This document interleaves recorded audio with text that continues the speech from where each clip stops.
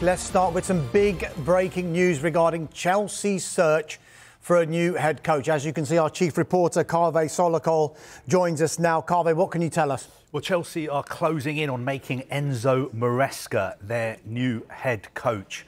I've been told that Chelsea have been very impressed by the breadth and depth of his knowledge about their squad in talks with his representatives. They've also been impressed with his single-minded focus on the way Chelsea want to play and also his desire for the job. One thing that's really stood out in talks with his representatives has been his obsession with possession and positional play, and that is what has made him the leading candidate. Now, what's happening today is that Chelsea have asked Leicester for permission to speak to Maresca, and he's now their preferred choice to take over from Mauricio Pochettino. The appointment could be made in the next few days if and when that agreement is reached with Leicester. Chelsea, of course, are willing to pay compensation. I think it will probably be about £10 million, and also personal terms have to be agreed. But all our information today is that all roads are leading to Enzo Maresca becoming the new Chelsea head coach, and it could be in a matter of days. Yeah, you preempted my next question. Could it come, this announcement, as soon as this week then? Well, I think Chelsea have always made it clear that they want an announcement before the end of this month, so before the end of this week.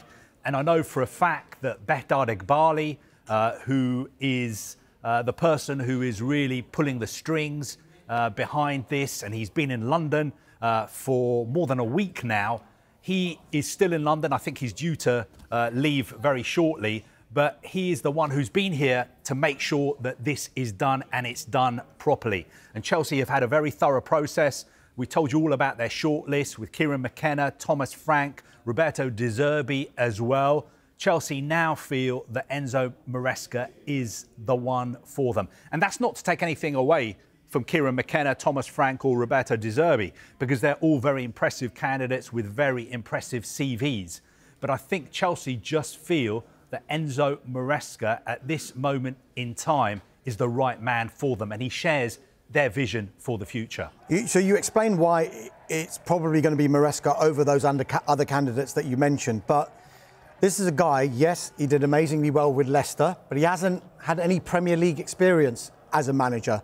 Is that any kind of issue for the Chelsea hierarchy? I mean, that's a very good question. He's only been a manager for, I think, 1.5 seasons. He was a manager at Parma in the Italian second division.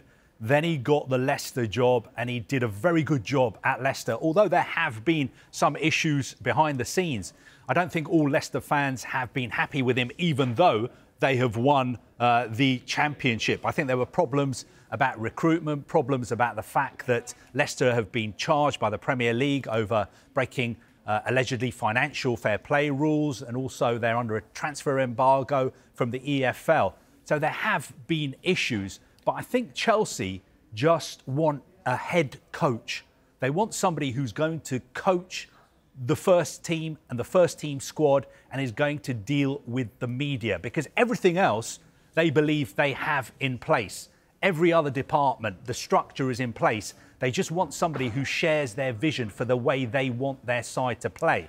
And that is possession-based football. And I think what is really, really important is, because when I've asked the same question that you've asked, why are you going for someone who has no managerial experience in the Premier League? What I was told is Mikel Arteta didn't have managerial experience in the Premier League. But the important thing is that he worked under Pep Guardiola, which is exactly the same as Enzo Maresca. You could say that Enzo Maresca, I'm not saying he's a better manager than Mikel Arteta, but he's got a little bit more experience because he's been a manager for, what, 1.5 seasons, and he's won the championship. But don't underestimate the Pep Guardiola effect in all this. I think if you are, if you're a head coach who's worked under Pep Guardiola, you've got a real head start when it comes to going for these big jobs.